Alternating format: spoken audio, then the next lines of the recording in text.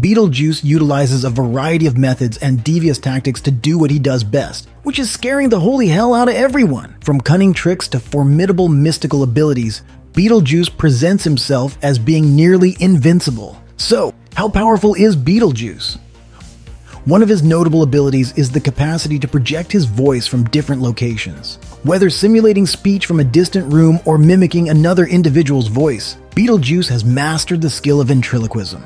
Among his frequent powers is the adeptness to flawlessly imitate others. For instance, when Beetlejuice intervenes as Lydia and him are about to exchange marriage vows, he silences Lydia while professing her consent on her behalf, perfectly replicating her voice. Beetlejuice possesses the power to manifest and materialize objects at will, effortlessly wielding this ability and others without apparent exertion. Absent of a wand incantation or hand gesture, he seemingly materializes things through mere thought. Capable of morphing his appearance to mirror another individual or altering his size and shape, Beetlejuice effortlessly transforms into grotesque creatures and monsters, as well as mimicking those he encounters.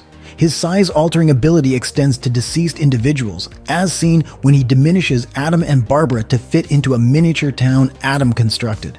One of Beetlejuice's most remarkable abilities enables him to manipulate reality itself, influencing what those around him perceive and encounter. From reshaping room layouts to constructing entire hellish landscapes with sandworms, Beetlejuice can manipulate his environment at will. As an undead entity, Beetlejuice proves to be resilient. Due to his undead nature, it seems that he is impervious to serious harm, with the full extent of his invulnerability undisclosed. Notably, Beetlejuice withstands being devoured by a colossal sandworm, a perilous fate for the undead and other ethereal beings. What other powers does he have that I missed?